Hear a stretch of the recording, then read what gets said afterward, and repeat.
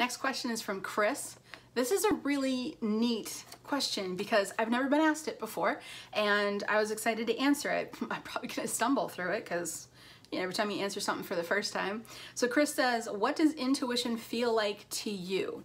Gut feeling is so often used. Yeah, a lot of times we just say, well, it was a gut feeling.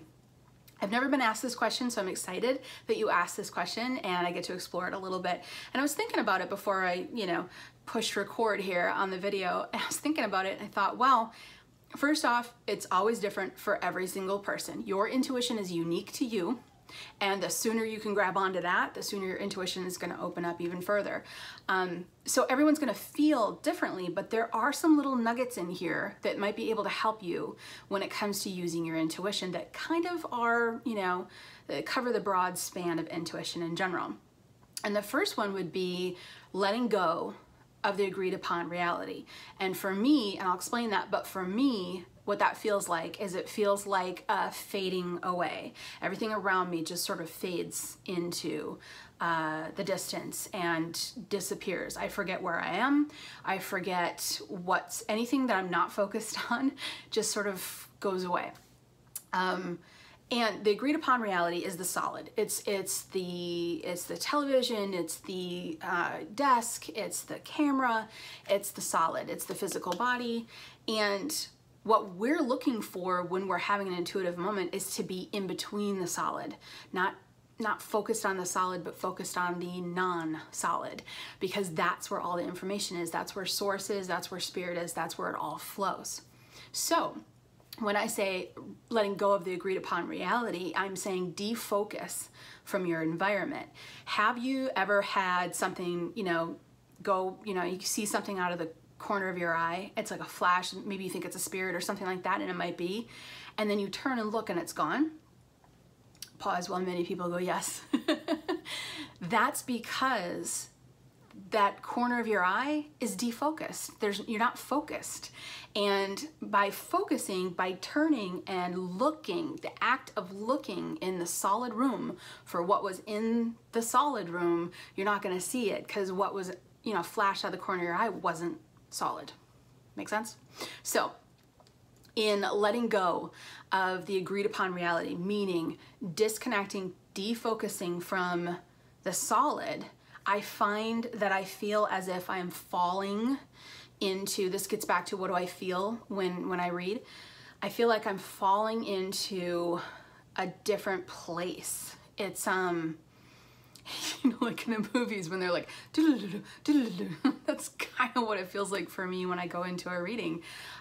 For me, I'll focus, I'll defocus, I'll look down, I'll defocus, and I try to stare at the space in between like the floor and me and just allow my eyes to relax. And when that happens, I kind of feel like, everything just sort of falls away and I fall into something. When I am in an intuitive moment, for me, it's all pull. I'm pulled here, I'm pulled there, I'm pulled here. And I hear and I see and I sometimes feel. So when it comes to seeing, the loved ones that come through for me and then the visions that I have typically are slightly transparent to kind of a lot transparent sometimes. Sometimes the spirit will come through and it will be almost like a fog. Almost like a mist or like heat rising off the road. And so when that happens, that tells me that this is much more, the information coming through from that spirit is much more emotional and just connective. Whereas if I see a spirit that comes through and I can envision them, I can see them, they're still transparent, but I can see perhaps how tall they are or how, how large they are. That's usually because I need to be descriptive to help the sitter know who's coming through.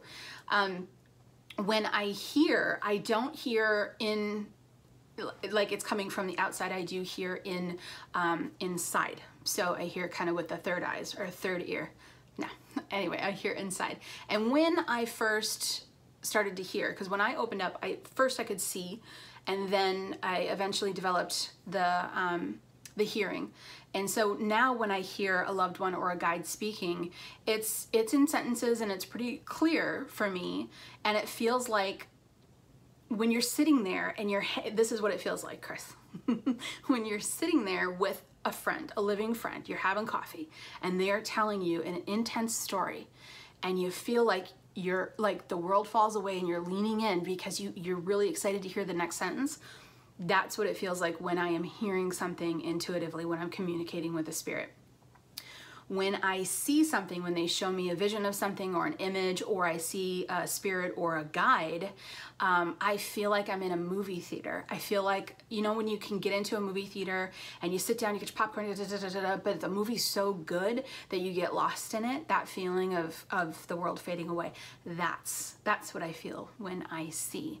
So overall, I guess the teaching bit in here today would be let go of the agreed upon reality. Let the outside world fade away and know that what you're searching for to connect with intuitively is not in the solid. It's in between. So as soon as you can stop focusing on the solid, you'll be able to access more. Thanks for the question. That's great. Like I said, I've never been asked it before, so it was really kind of neat for me to be able to jump on here and answer it. So thank you, Chris. I really appreciate it.